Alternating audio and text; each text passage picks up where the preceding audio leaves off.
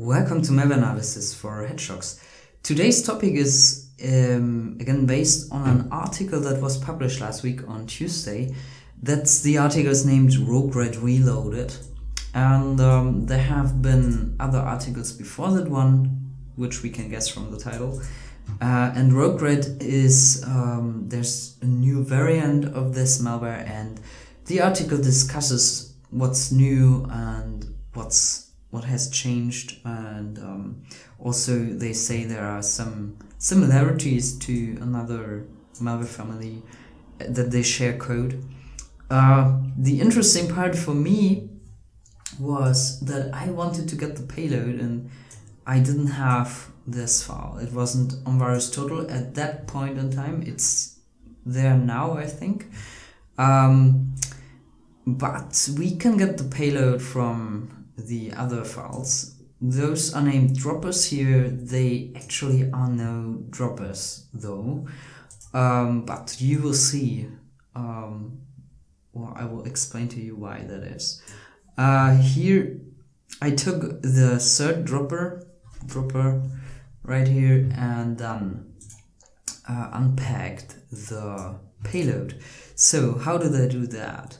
First off, I analyze this with Podex Analyzer, and this is actually quite good malware to learn from, because this file right here, it's not obfuscated, and that makes it quite easy for beginners, I would say. Alright, so if you take a look at this, first off, the visualization will show you that there's a huge resource part and these resources are packed. So it could be that these contain the actual payload, or maybe they contain something else. And here we can also see, yeah, the entropy is quite high for the resource section, and there are the imports. Now in the imports listing you will find imports that are very typical for injection of well, either of code or code injection, and they are also listed in the anomalies section, an anomalies list, and all of these together, they paint a pretty clear picture of what kind of injection is happening right here.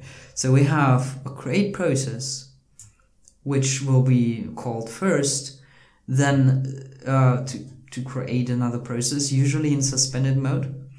Then they call virtual alloc to get some memory from this other process, and then use write process memory on that allocated memory to write the data into the foreign process, and then using create remote thread they will execute this other process and also tell them where to start the execution. Like create remote thread takes an address parameter that says where to start execution. So with that we can already try to find the right way.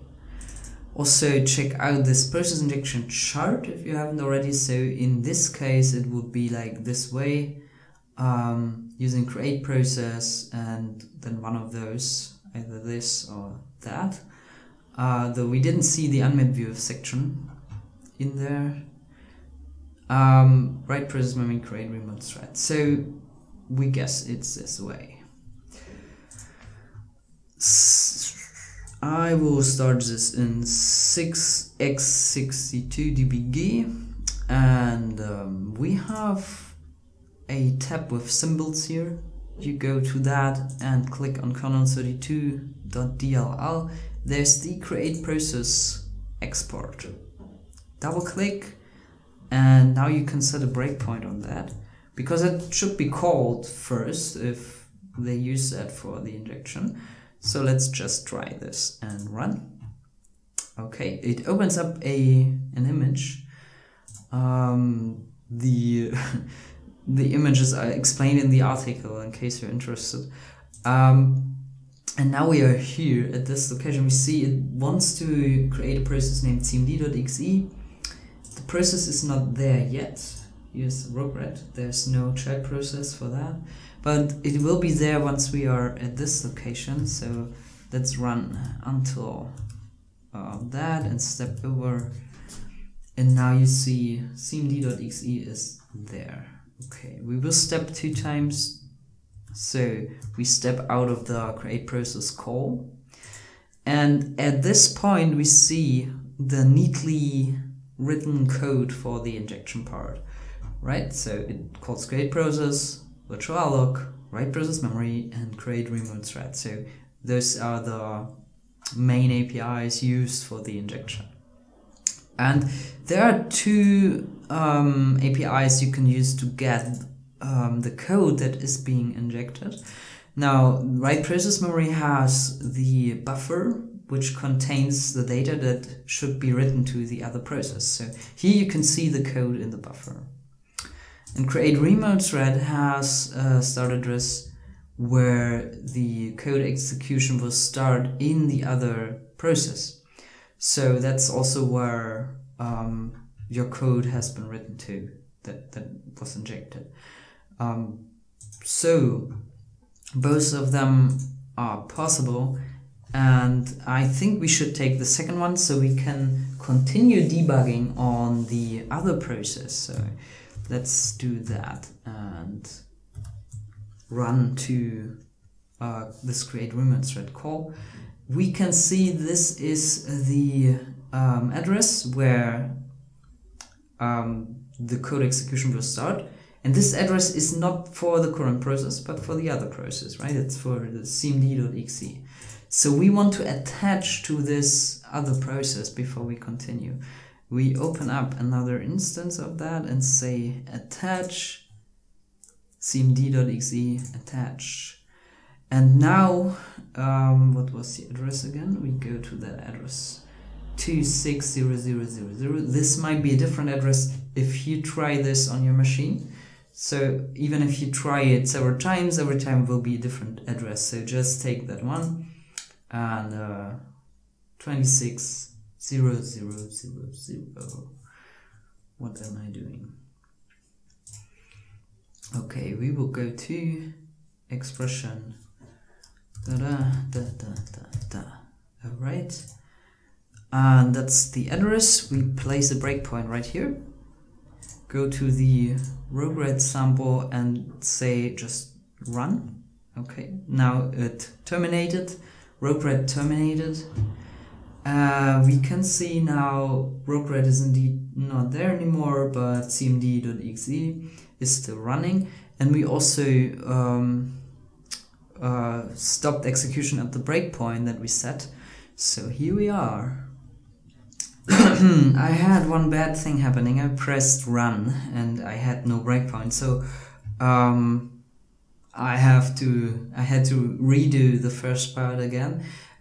We are at the create remote thread call again, so 19000 is the location this time, where I already set the breakpoint, and here we are. So here we are. Now, from the article, we know that this is shellcode, which will decode a PE file. So, somewhere in the article it will say so.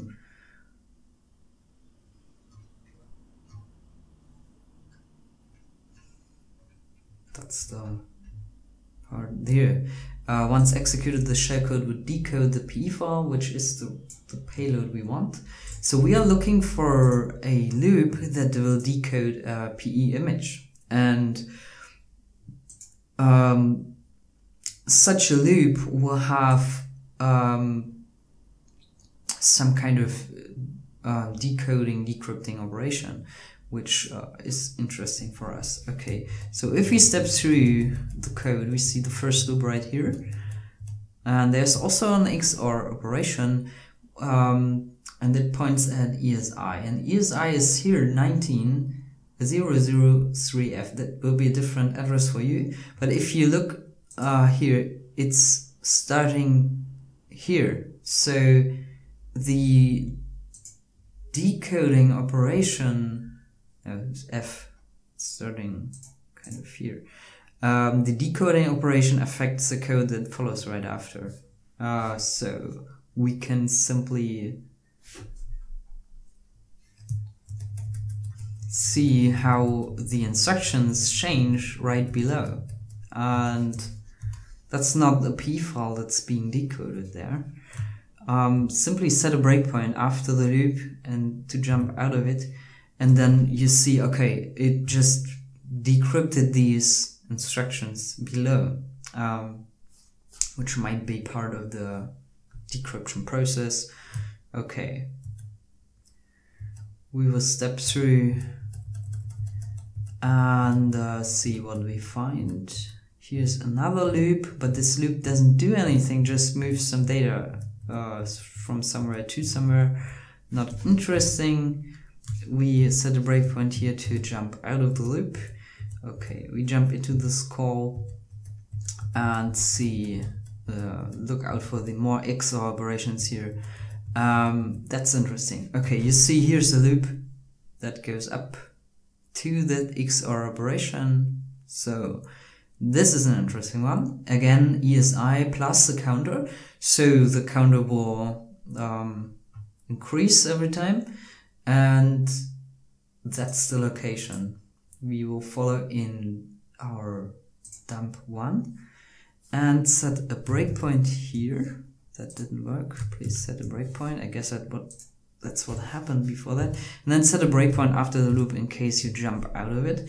And if you press F9 and look into the hex view, you can see how this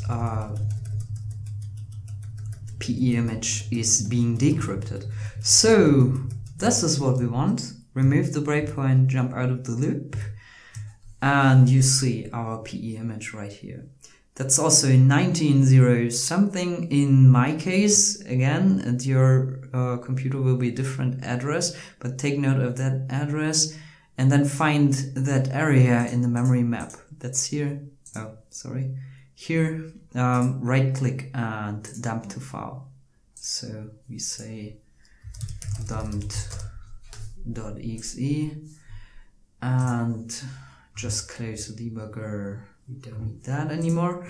And open this up in a hex editor, because you see that the PE image starts later in the memory dump. So we removed the junk before that. Yes, remove that and save that. And now we have our payload. To verify, you may want to look for some stuff you find in the article. For example, there is a mention of Dropbox API. So simply search for that, Dropbox. Okay, can't find it. So check the Unicode string, say search direction all, and there it is. So, okay, that's indeed our payload. And we did it. So that's what I wanted to show you in this article. Again, I think you may want to proceed analyzing this payload and see if you also come to the same conclusions as this article does. I think articles are a great way to learn analyzing malware, because you can compare what you find in there, and you can also find, sometimes you find addresses in the screenshots, so or in the explanation, so you can find the same location, or you search for strings that you find in the article to find the same location and compare. Alright, that's it for today. Thanks for watching, and I hope to see you next time.